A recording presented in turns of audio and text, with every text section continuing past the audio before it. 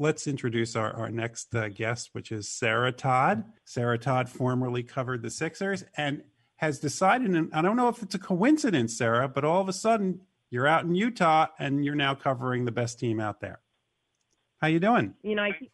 I'm doing pretty good. I keep telling people, I covered the Warriors and they won a championship in 2015. And then I went to Philly and I was covering the Sixers and they went to that playoff round with the Toronto Raptors. And now I'm covering the Jazz and they're the winningest team in the NBA right now. So maybe I'm just good luck.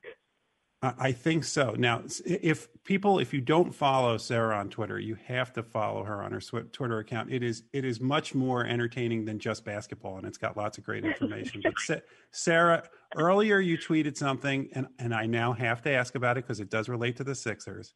You retweeted a story about Doc Rivers and a reporter deciding that he was going to do his interview from his bed, laying down. Yeah. Is that the new reporting standard? Is there a protocol here? Okay, here's what I'll say, because there are some reporters, we're doing everything via Zoom these days. And so who among us hasn't done a Zoom in our pajamas, but there are some that, will do it laying on their bed or laying on the couch or at the gym or in their car. And so people are doing these Zoom calls from everywhere, whether it's pregame, postgame, practice day, interviews with coaches, players. I just thought it was funny because we have a reporter here in Utah that often does that. Not me.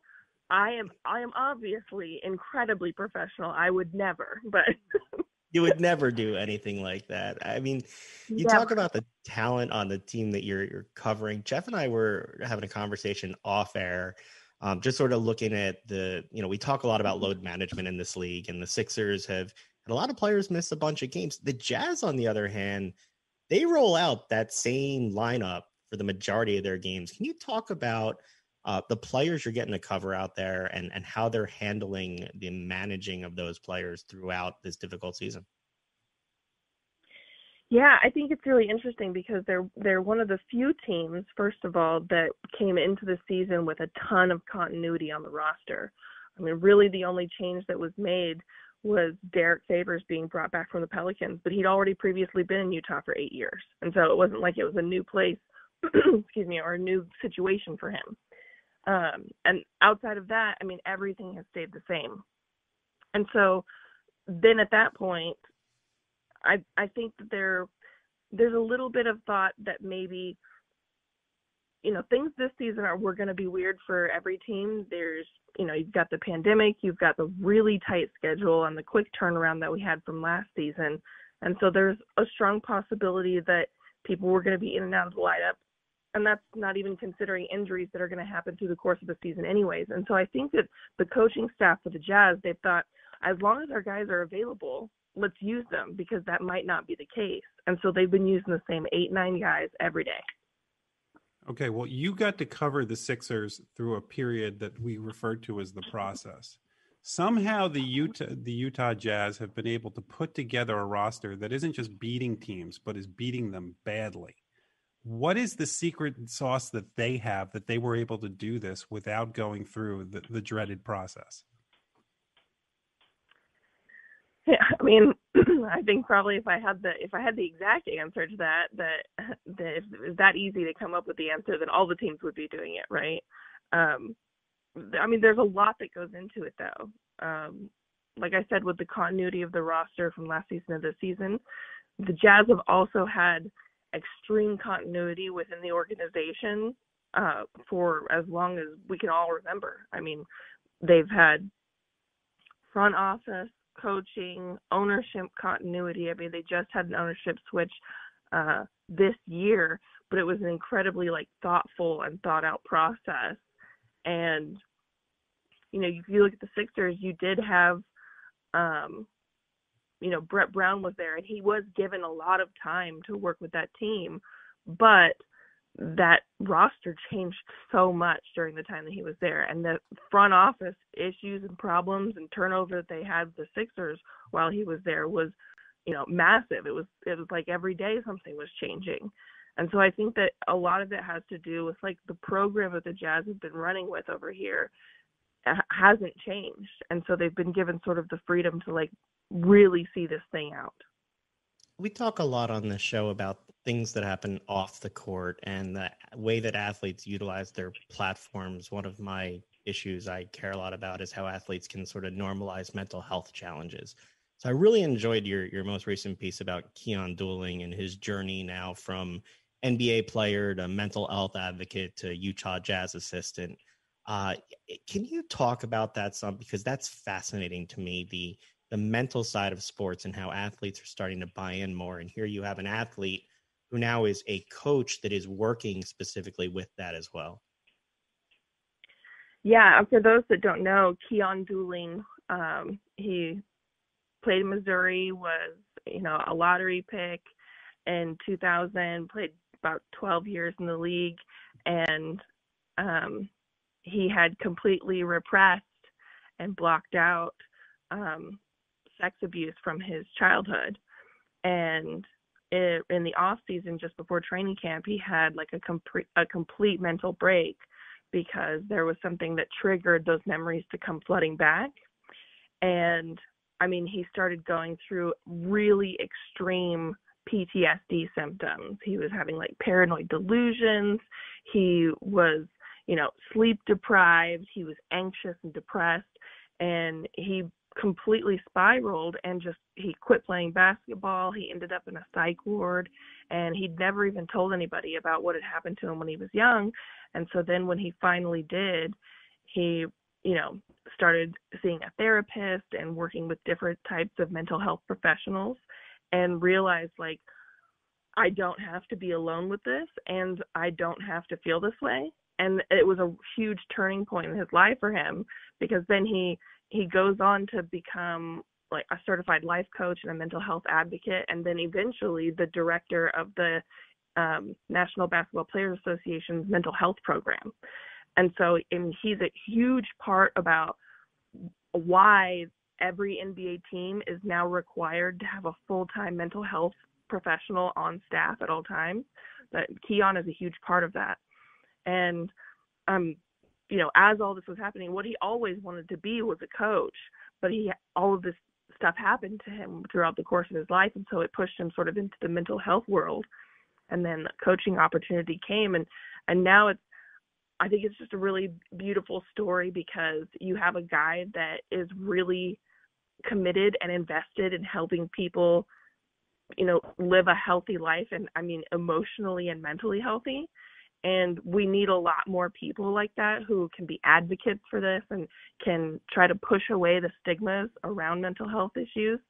And I mean, he's a great person for that, and he's well respected throughout the league. And so it's really good for the NBA that he's in the coaching world now, and that he brings that experience and that wisdom. With everything that's happened with the pandemic and the bubble, and we've had players talk about their issues with regard to with being in the bubble and mental health issues.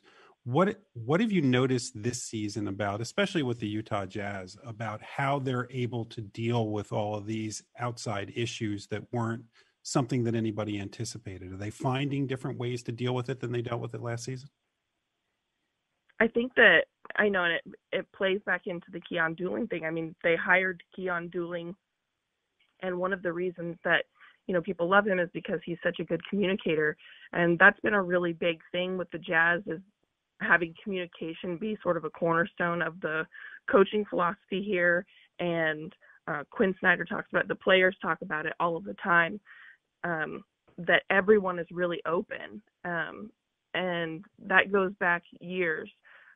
Joe Ingles, who plays for the Jazz, he has a son that is autistic. And when that diagnosis came, it really, really impacted him and his family. And, that's a scary thing to happen when you don't really know anything about it. You don't know what to do. And Quinn Snyder and the front office of the Utah Jazz were really supportive of him, and they really truly cared about what happened. And they've made huge pushes to incorporate awareness and training for people to understand autism and to raise money for research programs and stuff. And so there's a ton of communication and dialogue that happens, and that openness, I think, makes everyone feel comfortable about coming to the coaches or coming to their teammates or anyone with their problems.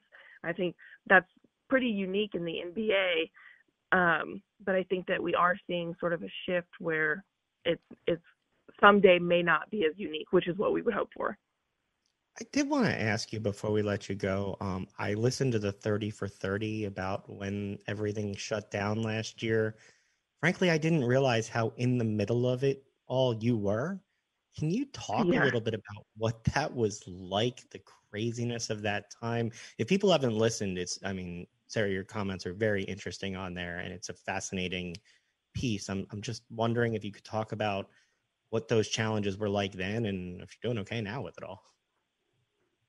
Yeah, that was a really weird night. I was in Oklahoma City the night that Rudy Gobert tested positive for COVID, and it was just a really surreal thing to happen. Just watching the game being stalled and postponed, and not knowing why, but having sort of that sinking feeling, because that week I think was when the coronavirus started to sort of come into our minds a little bit more. It's hard to remember back when a time when, we weren't wearing masks, when there were still 20,000 people in the arena, but that's what it was like that week. And the only thing that we really knew about COVID is that we were hearing that people were dying. That's what was on the news. It's just people are dying. And so it felt like a death sentence. And obviously that's not to say that it hasn't been tragic, but you didn't hear about the people that were recovering or about how it was transmitted. And so eventually me and the two other reporters that travel with the team regularly are down in the bowels of the arena. We're waiting, we're being told, stay in the arena, don't leave, we don't know what's going on yet. And we're scared because we're thinking, are we going to get tested? We know that the team's been quarantined in the locker room. And then eventually we've got CDC and health department workers that are standing in front of us, after we've been tested, and telling us, if you've been within 5 feet and having prolonged conversations with people, you're at risk. And so that's just describing a reporter's job. And so we're like, well, we're definitely at risk then. And that was on a Wednesday night. We were supposed to be back in Utah on Thursday. And that Friday morning, my mother, who had heart surgery last year, was supposed to be flying into Utah to come visit me. And so, we're all scared. We're sitting in the arena. We're there for 7 hours. And I'm sobbing on the phone, calling my mother, telling her, you have to cancel the trip, because going through my head is like, I don't want to kill my mom. And so that's sort of like the depths of where it got to, was I was thinking, like, I don't want to be the cause of my mother dying. And then, and looking back on it, like, we were very lucky and very fortunate, and I tested negative, and I've been incredibly cautious. And it's really strange now to think that that was almost a year ago, and what we've all been through since then, and how much more we know, and how much we've learned, and how much more there is to do. It's just been a wild year, and it was a wild night for it to kind of start. Well, you were on the leading edge of everything shutting down, and we appreciate the coverage you're doing now, and always appreciate the time you give us, and look forward to having you back on again soon. And take care of yourself, okay? No problem. Anytime, guys.